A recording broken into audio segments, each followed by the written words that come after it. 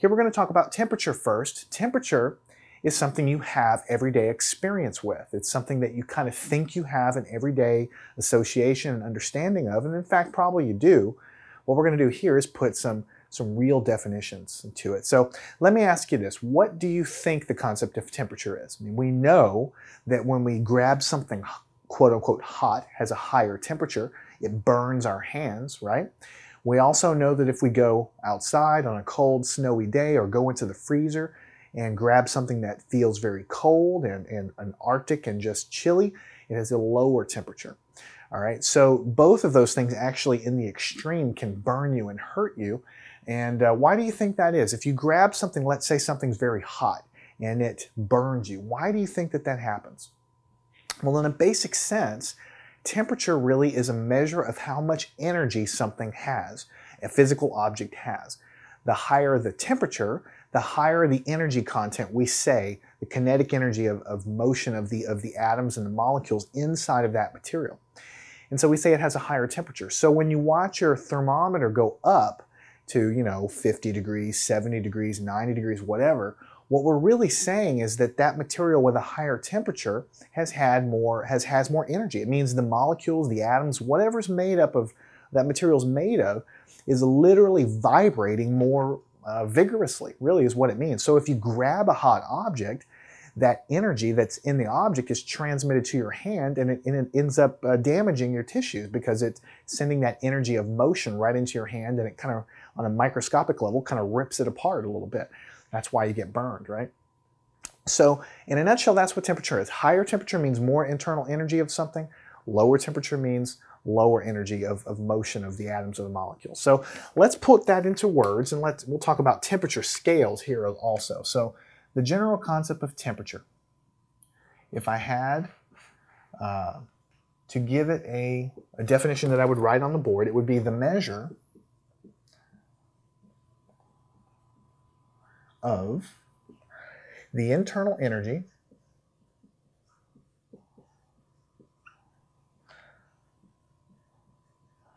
of a substance. And don't be scared off by words like internal energy because it sounds complicated, but you know from everyday experience what that means. When something has more energy and more energetic, it means it's moving more. That's what we mean here. So on a microscopic level, if you zoom into something with a higher temperature, the molecules or the atoms or whatever you choose to talk about to describe that object, they're literally moving more rapidly back and forth and kind of shaking in place. Because at the atomic level, everything is moving, kind of oscillating about some position. So when you have a colder object, maybe things are moving not quite so much. If you heat it up, put that energy into it, energy's got to go somewhere. It goes straight into the motion of those atoms and molecules, so they move a lot more. That's what we say more internal energy of something. Now, how do we measure it? We know we measure it with a thermometer, temperature scale. So let's talk about that. The main temperature scale that we use in chemistry, at least right now, is the Celsius scale. And it's really convenient. The Celsius scale is really convenient. Why is it convenient? Because 0 degrees Celsius, this is a degree symbol, 0 degrees Celsius is by definition assigned to be the freezing point, freezing point of water. The reason it's set up this way is because water is something that everybody has access to. So when they define the temperature scale, they just froze water and said, all right, at that temperature, which by the way, more or less, if water is pure, water's always going to freeze at the same temperature over and over again. We know this to be true. We call it 0 degrees Celsius. And also 100 degrees Celsius, we define by definition to be the boiling point of water. The reason we define it this way is because it's just so convenient. If I go to another scientist, you got to imagine back in the 1500s, before the internet, before television and everything else, when you had scientists all over the world doing experiments, if someone said, hey, I want you to do this experiment at, 0 degrees Celsius, well, that person knows exactly what that temperature is because they can calibrate it to just when water just begins to freeze right at that point. So everyone knows what that temperature is. Or if I say, hey, go ahead and do it at the boiling point of water, 100 degrees Celsius. Well, I can heat up some water. I know exactly what temperature that happens. And of course, nowadays we know the boiling point of water depends on your altitude. That's a total different lecture. But at sea level, the boiling point and the freezing point of water is always going to be exactly what we have it defined to be here. So what we're going to do is talk about this. Now, chemistry, we usually use Celsius temperature scale. So we're going to use Celsius in most of our chemistry calculations, at least early on here in the beginning, but there is another temperature scale that's used some, so I'm only going to present it here because it's useful for you to know about, and that's the Fahrenheit scale. The Fahrenheit scale. The most challenging part of the Fahrenheit temperature scale is learning how to spell it, okay? And it's, you know, we use it sometimes here in the United States. It's used in some other parts of the world. It's not used very much in the sciences. I'm only giving it to you here just because, so you know how it relates to everything else. It's sometimes used. Sometimes if you look at an older chemistry book, you might find some tables that mention Fahrenheit in it. So I just want to let you know. Most of the time we're going to be using Celsius. So how does this compare? Well, in Fahrenheit scale, the freezing point of water is 32 degrees Fahrenheit, and that's the freezing point of water. And 212 Fahrenheit is the boiling point. So right away you can see that the Celsius scale is just so much nicer. I mean, just from a math point of view, 0 means freezing, 100 means boiling. I mean, I can wrap my brain around that. That makes sense. That's nice and neat because 0 and 100 are nice numbers. Having 32 for freezing doesn't make a whole lot of sense. Why 32? Well, there's history behind it. We could go into the history. The history doesn't even matter, though. That's just the end result. Same thing with the boiling point. 212. What's special about 212? Well, there's history behind why it was chosen the way it was chosen. The fact of the matter is, this is a much more convenient scale. All right, so yeah, we use Celsius most of the time. Fahrenheit is out there. So on your test, you may be asked to learn how to convert between these two guys. Now, most unit conversions in chemistry we talked about before, very easy to do. You have a conversion factor. We do the technique I showed you where you kind of draw the horizontal line, the vertical line, use your conversion factors and all that. It's great. That doesn't work for temperature. The temperature is the only thing that it doesn't work for, and the reason is because it's a long-winded reason. There's not a straight conversion factor between these two, and the real reason is because there's 100 units between 0 and 100 degrees Celsius here, but there's not 100 units between the freezing and the boiling point of water. So this scale is really set up completely differently than this scale, so it's not quite as easy to convert. But there is a simple equation that we can use to convert. The temperature in Fahrenheit is equal to 1.8 times the temperature in Celsius plus 32. So this is what you're going to use to convert between Fahrenheit and Celsius. If you know the temperature in Celsius, then you stick it in here, multiply, add 32, and you're going to get Fahrenheit. And just to prove that to you, let's talk about 0 degrees Celsius. If we put 0 Celsius in here, this term disappears. The freezing point of water is 32 degrees. Makes sense, right? If you put 100 in here and do the math, you'll find out that it comes to 212. So that's just something to think about. So let's go ahead and do a couple of quick problems to kind of illustrate how to deal with converting temperature, because it is different than doing the unit conversions of, meters to kilometers and things like that. That's why I'm breaking this out kind of in its own section, just so you know how to do it. So if you want to convert, like we just said, 0 degrees Celsius to Fahrenheit, just to be complete, just to show you mathematically, the temperature Fahrenheit is equal to 1.8 times the temperature in Celsius plus 32. So you would just take the 1.8, drop 0 degrees Celsius in, plus 32. So the temperature in Fahrenheit is equal to, this multiplies to 0, so you're just left with 32 degrees Fahrenheit. So what it's telling you is 0 degrees Celsius is equal to 32 degrees Fahrenheit. Not too bad, because 0 is an easy number to deal with there. But what if you were doing 10 degrees Celsius and you wanted to convert to Fahrenheit?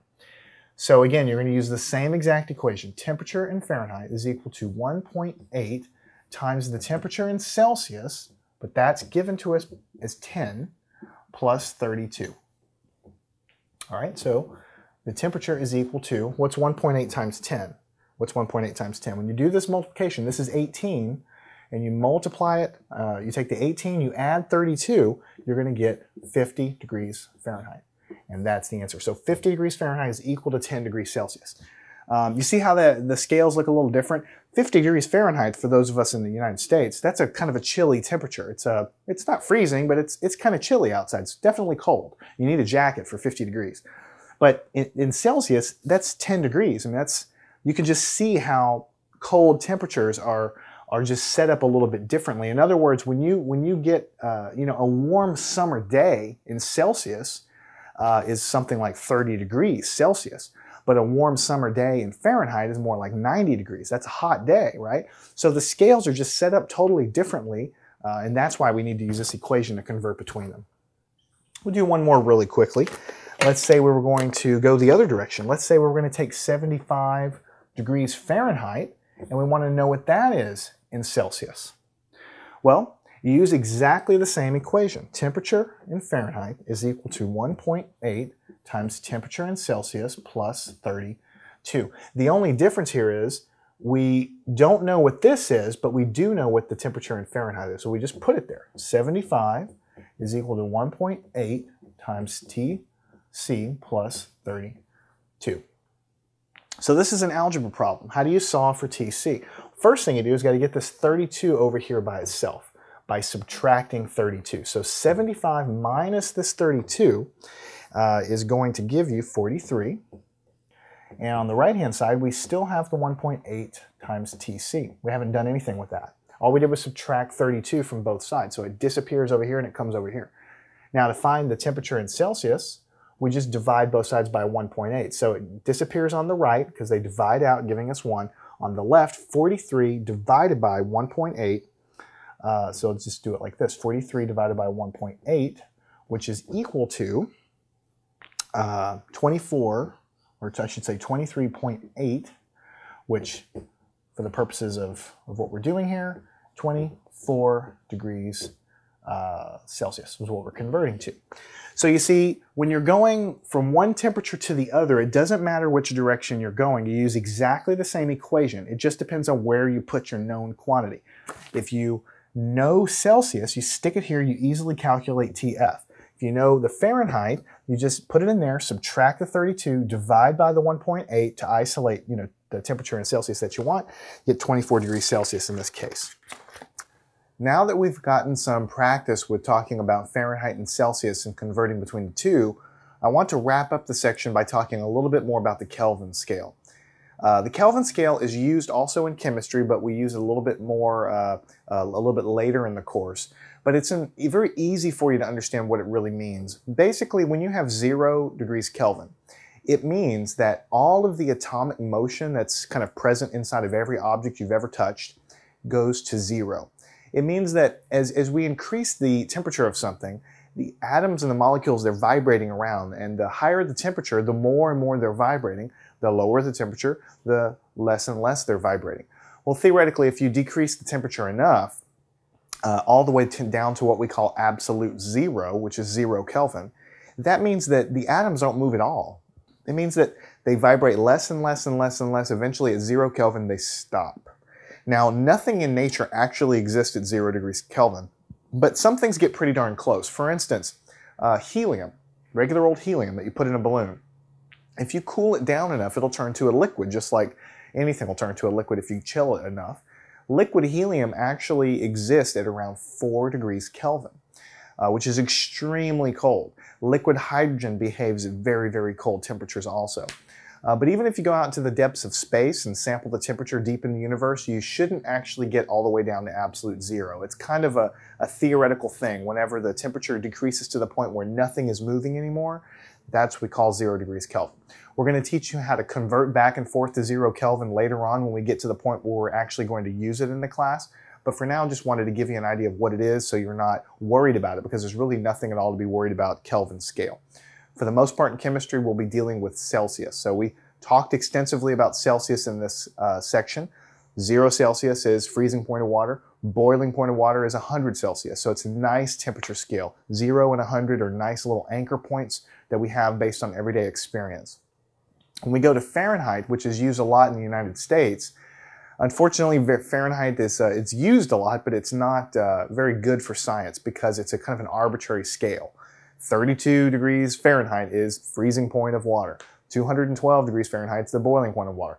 Those numbers, they're not even round numbers. They're not even nice numbers. There's a lot of history behind why they're picked the way that they're picked, but for science, we're not going to use Fahrenheit too much, but we did learn how to convert back and forth because that's a useful skill for you.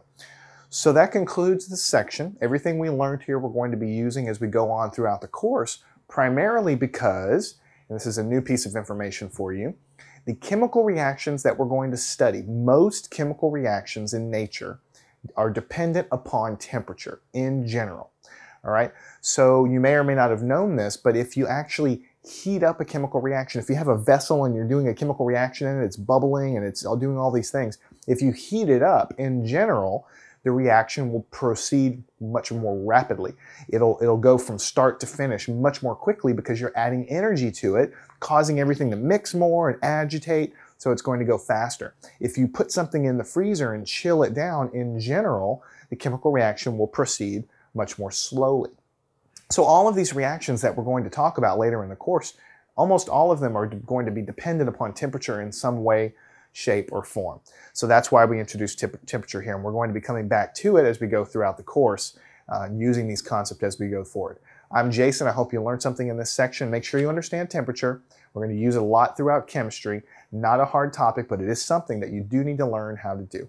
Learn anything at mathandscience.com.